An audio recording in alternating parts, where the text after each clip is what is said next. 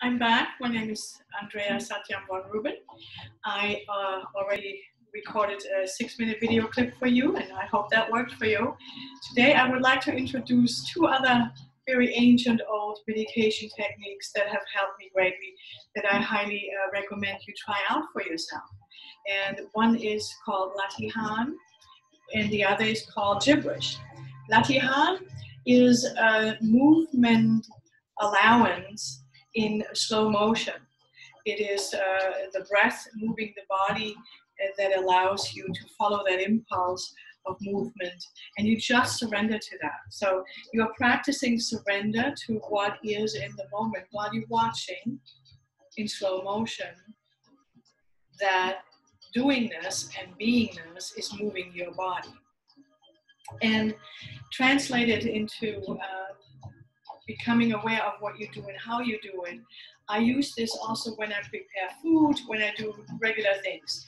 When I brush my hair, I stop myself in the moment and I basically become aware of this very moment of time that holds me as long as the body holds me in it. And it brings to the awareness also the fact that basically time does not exist and we move from one moment to the other. And the space that is given to us in the body that holds us is momentarily always moving from one moment to the other.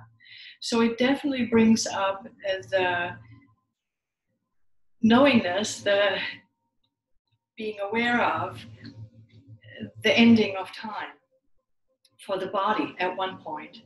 And this is what it's about in this time of COVID-19, where our fragility of being in the body that calls for us to be present in it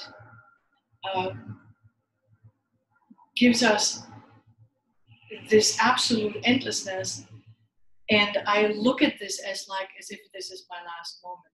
So Latihan is for me some technique, some method to become aware of my being here now.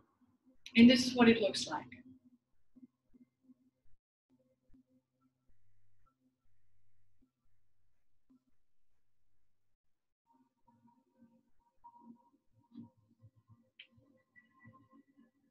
You allow your eyes to see. You allow your ears to hear.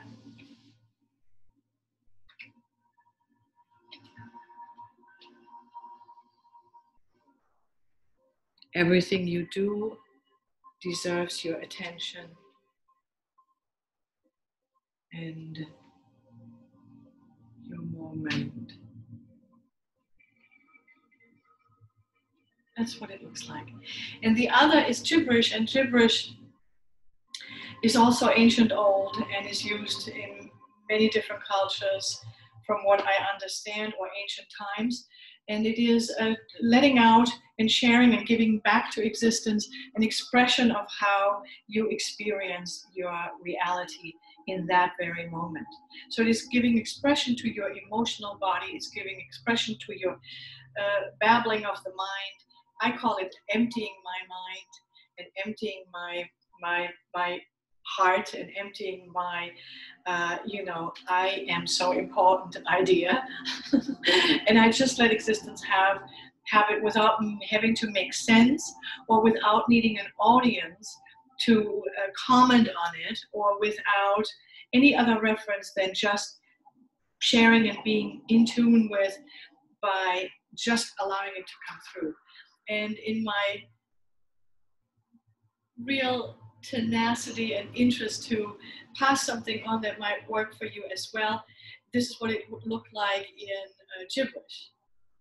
Kanamata sadadaka ya kumata ikarasa inala ikarasa. And when I have angry feelings or other feelings, then sometimes I stomp around the room, or I let it out in anger as like a shun, like that kind of expression. So it's just about being generous, not having a filter necessarily, because your relationship to existence is in the flow, and you just let yourself be alive. And with that, of course, always a minute or two in silence afterwards is very helpful. It's just 6 minutes. Thanks for listening.